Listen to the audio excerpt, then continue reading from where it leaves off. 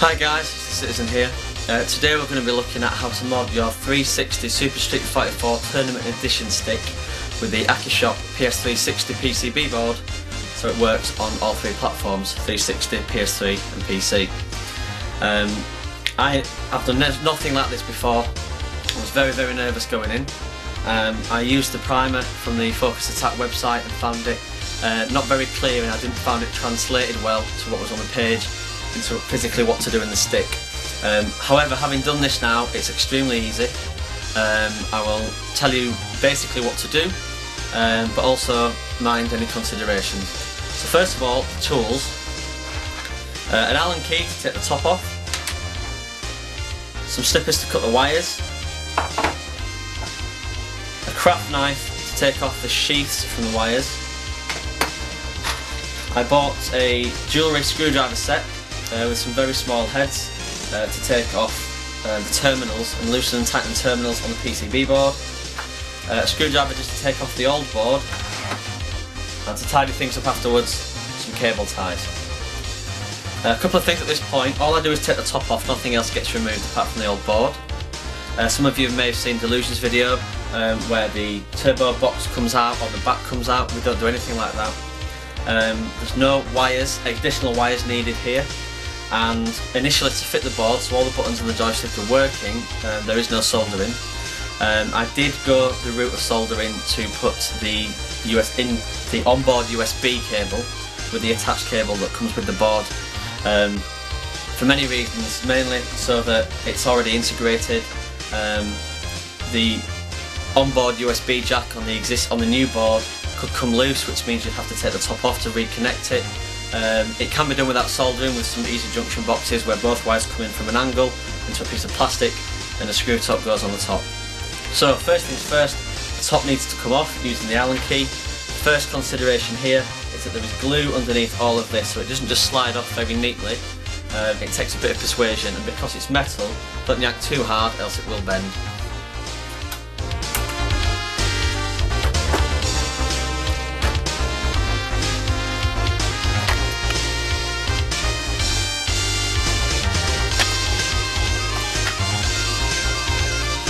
The screws have all now been removed. Make sure you've got something nice and tidy to put them in so they don't go walkabout.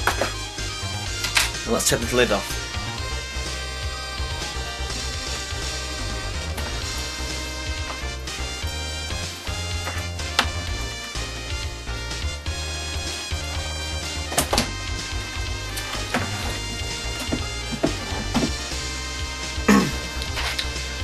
Okay, here we can see the insides. I'll move the camera shortly. The mod has already been completed, but that doesn't take away the easiness of how it is. Okay, so now we're inside the stick. The easiest way to approach this is to simply look at the new board and look at the available terminals and the corresponding cables and find them and plug them in. It's as easy as that.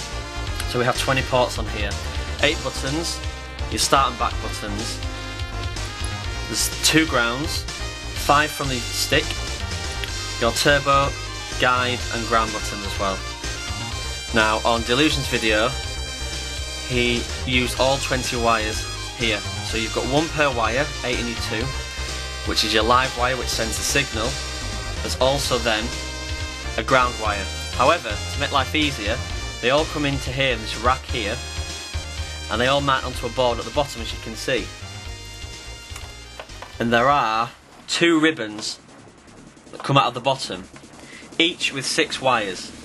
Now, of each of those, 5 corresponds to a button with 1 ground, another 5 corresponds to a button and 1 ground. So that's your 10 buttons and 2 grounds. And to make life really easy, they're labelled on the board. You can't see from there, but I'll put a picture up right now.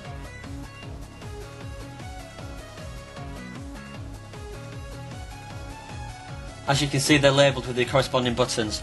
So all you have to do is simply snip these from the old board, cut them off, peel them apart from the ribbon, they come apart very easily, and take 1 wire at a time and go into the corresponding terminal on your new board. This is when I use the craft knife, extremely sharp, sharper than a Stanley knife, and I rolled the cable across the blade till it got through the rubber, pull it off, and the next consideration there is that the wire inside these ribbons is extremely thin. You get 3 to 4 strands maximum, and the terminals on the new board, the hole at the bottom is rounded where the screw goes into, but the bottom of the screw is flat, so it leaves a wee gap. So what you have to do there is just roll around the or fold back some of the raw cable so it pads out and gives you a bit more surface area and contact and something for the screw to grip on as you screw it down. All these buttons bar the start and back buttons are on the one side of the new board, which makes life very easy. And you've also got 2 grounds, which again are the corresponding wires from here. Once that's done, the wires from the joystick go into this side, and again extremely easy. You can have a diagram. I know there's the diagram on the primer from the Focus Attack. However, again, looking at the old board, it tells you which one is which. So from left we have ground, right, left, up and down. Again, making life easy, cut one off at a time, cut back the sheath into the right terminal, screw it down. The next 3, and I suppose the trickiest bit, is the turbo, guide and home buttons. But again, they're clearly marked on this little board here. So you pick out the ribbon from each row. So the middle row there has the ground at the top, then the guide, which is tagged as X Guild, then the turbo button. In fact, the K ground at the top here is the one that this stick has that the previous edition stick doesn't have, the one with the bezel. So the ground I actually used was the second one down on the left here, which is simply labelled ground. Again, I identified the wire, cut it off, cut back the sheath into the board. Sticking it down was a bit of an issue. As you can see, they had some pillars here where the old board sat. The old board is a lot narrower, and the new board would have encroached on the space where the stick would have sat. So what I did here was cut down one of the pillars very slightly using a Stanley knife, and I got some wire hooks, the type that you nail into a wall that sits the wire across and flush onto the wall. Glued some of those to the bottom, and then used the screws of the old board to sit right in, and it worked a treat. So the next bit is you can use the onboard jack here to wire a USB cable via a hole that you would have to drill into your Xbox or PlayStation or PC. However, as I said, the cable is supplied, fits nicely onto a quick connect plug onto the new board. On the old board, the wires are soldered into these 5 ports here. To make life easy, there are 2 black ones, one's a lot thicker than the other, and there's a white, red and green. You only need the 4 thin wires, so that's the thin black, the white, the red and the green. Cut them off the new board, off the old board, cut back the sheath, and here is where I use the soldering. And this is where the join is. So the USB stick here runs onto the new cable. So I soldered the old and new cables, green matching green, white matching white, and so on. I wrapped some heat shrink round first and heated it with a hairdryer afterwards to give it some stability, and a bit of insulation tape for good measure.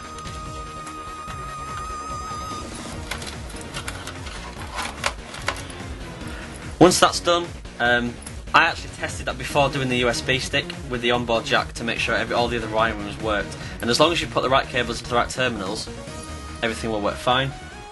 As described, the turbo button needs to be held down, USB into your console of choice, give it 2 moments to register, using the stick to wiggle so you know it's working, release the turbo stick.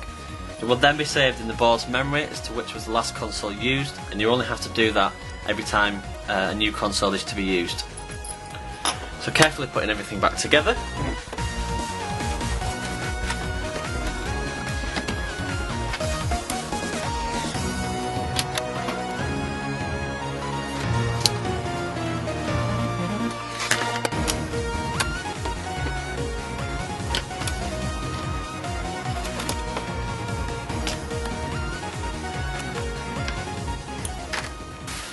So that's how it's done. I'm sorry we didn't go through every single step. I wanted to test the theory out before I recorded everything, and it didn't work. But it was literally as simple as finding the cable that needed to go into the right terminal, cut it off, cut it back and plug it in. that's everything. Again, you've got numerous options when it comes to the USB solution. You can use the onboard jack, you can use some plastic junctions to screw both wires together, or for a more long-term solution, the soldering will work just as well. If there's any questions, please leave a comment on the video. I'll get back to you as soon as possible. Happy modding, happy gaming.